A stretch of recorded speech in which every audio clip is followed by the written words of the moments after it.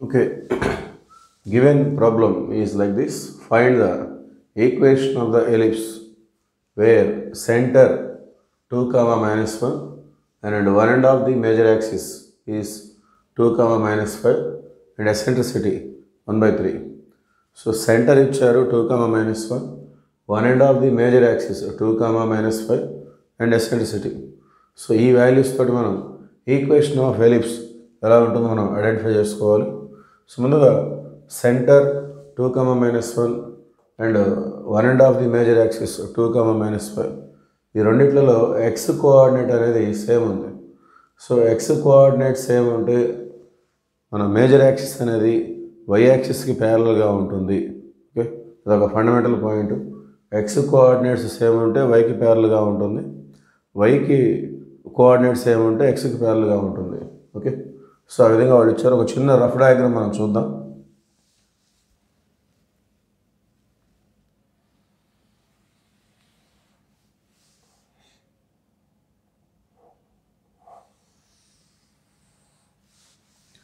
So ఇది origin, X axis, why axis. So X అనేది 2 వరకు ఉంది, ఇది 1 అనుకుందాం, ఇది 2 అనుకుందాం.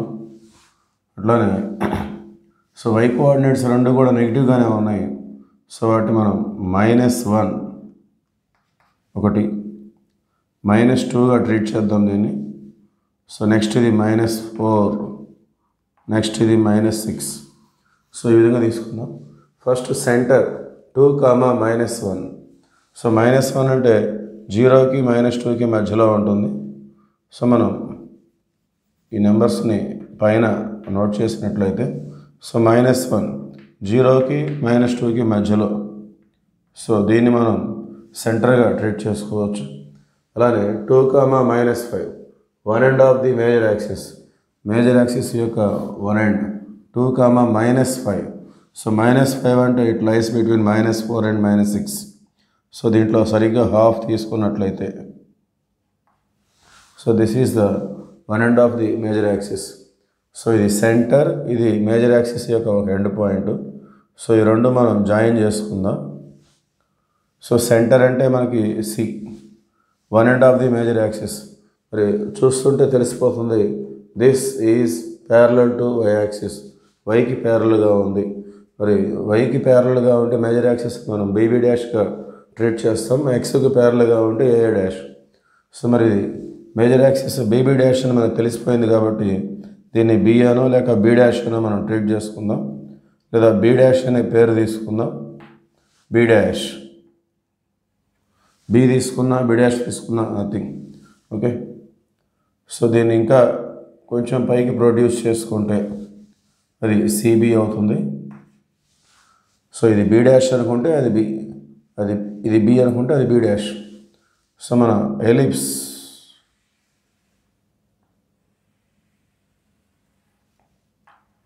సో ఇది ఒక రఫ్ డయాగ్రామ్. ఓకే, మన అవగాహన కోసం. therefore solution given center of the ellipse is equal to 2 comma -1, one end of major axis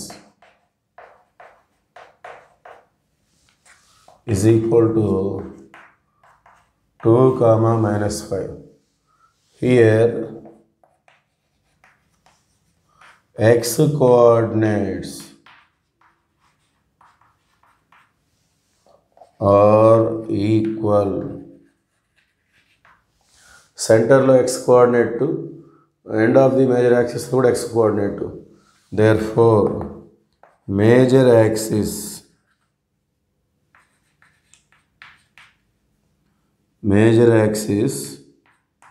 is parallel to y axis. x coordinates same ఉంటే వైకి ప్యారలల్గా ఉంటుంది, వై సేమ్ ఉంటే ఎక్స్కి ప్యారలల్గా ఉంటుంది. అది కాన్సెప్ట్. ఓకే, సో మన ఎలిప్స్ ఈ మాదిరిగా ఉంటుంది అది. సో మరి మనకి సో సెంటర్ అంటే మనం హెచ్ కామా కేగా మనం ట్రీట్ చేస్తుంటాం. సో మన దగ్గర సెంటర్ ఉంది, అలానే బి డాష్ ఉంది. దీన్ని మనం 1.5 మేజర్ యాక్సిస్, దీన్ని బి కానీ బి డాష్ కానీ ఎలా అనుకున్నా పర్వాలేదు. సో మనం బి డాష్గా ట్రీట్ చేద్దాం. Okay, so since CB dash సెంటర్కి ఈ బి డాష్కి ఉన్న డిస్టెన్స్ మామూలుగా మేజర్ యాక్సిస్ లెంత్ వైకి ప్యారల్గా ఉంటే 2b అవుతుంది. సో ఇదొక బి, ఇదొక బి, ఇక్కడ నుండి పైకి ఒక బి, కిందకు ఒక బి, మొత్తం లెంత్ ఆఫ్ మేజర్ యాక్సిస్ అనేది 2b. ఓకే, వైకి ప్యారల్గా ఉంది కాబట్టి. అదే ఎక్స్కి ప్యారల్గా ఉంటే 2a అవుతుంది, అది ఏ డాష్. సో అందులో హాఫ్ మనకి సిబి డాష్ అంటే అందులో half B. Okay, next so ఈ రెండు పాయింట్స్ మధ్య డిస్టెన్స్ కాబట్టి ఈ రెండింటిలో ఎక్స్ కోఆర్డినేట్స్ సేమ్ ఉన్నప్పుడు సో మన డిస్టెన్స్ ఫార్ములా ఈ విధంగా తీసుకుంటాం. ఎక్స్ కోఆర్డినేట్స్ సేమ్ ఉన్నాయి కాబట్టి difference of y coordinates is the distance between C and B dash. Okay, X coordinates same ఉన్నాయి కాబట్టి ఈ రెండు పాయింట్స్ మధ్య డిస్టెన్స్ని మనం మాడ్యులస్ ఆఫ్ y1 మైనస్ y2గా మనం తీసుకోవచ్చు. లేదు main formula 2 points distance formula తీసుకున్నా వచ్చేస్తుంది, ఇలా తీసుకున్నా కూడా వస్తుంది. సో మాడ్యులస్ ఆఫ్ ఇది x1 y1, ఇది x2 y2. So y1 minus 1 y2 minus 5, -1 minus 5 whole modulus -1 plus 5. So b is equal to 4. Okay, so distance between 2 points formula తీసుకున్నా వస్తుంది. లేదంటే ఎక్స్ కోఆర్డినేట్లు సేమ్ ఉన్నాయి కాబట్టి డిఫరెన్స్ ఆఫ్ వై కోఆర్డినేట్స్ని మనం distance ఫార్ములాగా తీసుకోవచ్చు. Then we get the value of B. So మన దగ్గర బి ఉంది, అలానే హెచ్ కామా కే ఉంది. ఇక ఏ వాల్యూ వచ్చేస్తే మనకి ఈక్వేషన్ ఆఫ్ ఎలిప్స్ మనం ఫైండ్ అవుట్ చేసుకోవచ్చు. Since A square is equal to be square into 1 minus ఈ స్క్వేర్. ఓకే, సో ఎసెంట్రిసిటీ సంబంధించిన ఫార్ములా అది. మనకి ఏ స్క్వేర్ కావాలి కాబట్టి దానికి సంబంధించిన formula B square into 1 minus ఈ స్క్వేర్. సో బి స్క్వేర్ అంటే 16 టు 1 మైనస్ ఈ eccentricity that is given as 1/3. మరి ఈ స్క్వేర్ అంటే 1/9. So that is equal to 16 into 9 1 9 minus 1 8/9. Okay, so ఈ మొత్తం కూడా 16 8 128/9. So that is the value of A square. Okay, therefore equation of ellipse మన ellipse చూసినట్లయితే x minus H whole square by A square plus y minus K whole square by B square is equal to 1. So మనకి centre H comma కే ఉంది కాబట్టి మరి ఈ formula తీసుకొని మనం calculate చేసుకోవాలి.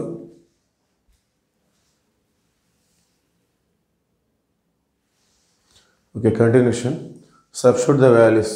సో హెచ్ అంటే 2, కే అంటే -1.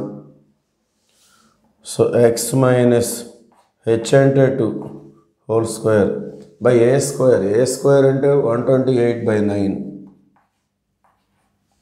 ఈ బై 9 అనేది మనకి పైకి వచ్చేస్తుంది. 128/9, ఆ 9 మళ్ళీ పైకి వచ్చేస్తుంది. ప్లస్ వై మైనస్ కే, కే అంటే -1. మరి మైనస్ కే అంటే minus into minus plus 1, why plus 1 whole square by B square. B అంటే 4, బి స్క్వేర్ అంటే 16, that is equal to 1. Okay, so finally దీన్ని ఇలా వదిలేయచ్చు. లేదంటే ఎల్సిఎం తీసుకున్నట్లయితే ఎల్సిఎం 128 వస్తుంది. So 9 into X minus 2 whole square. So ఇక్కడ 128లో 16 అనేది 8 టైమ్స్ క్యాన్సిల్ అవుతుంది. 16 8 128. ఆ 8 తోటి ఇక్కడికి మల్టిప్లికేషన్ వస్తుంది. So 8 into y plus 1 whole square so ఈ ఎల్సిఎం 128 అనేది రైట్ సైడ్ వచ్చేస్తుంది 128. ఓకే, సో ఇలా వదిలేయచ్చు, లేదంటే ఇలా ఎల్సిఎం తీసుకొని సింప్లిఫై చేసి రాసుకోవచ్చు. That is the answer.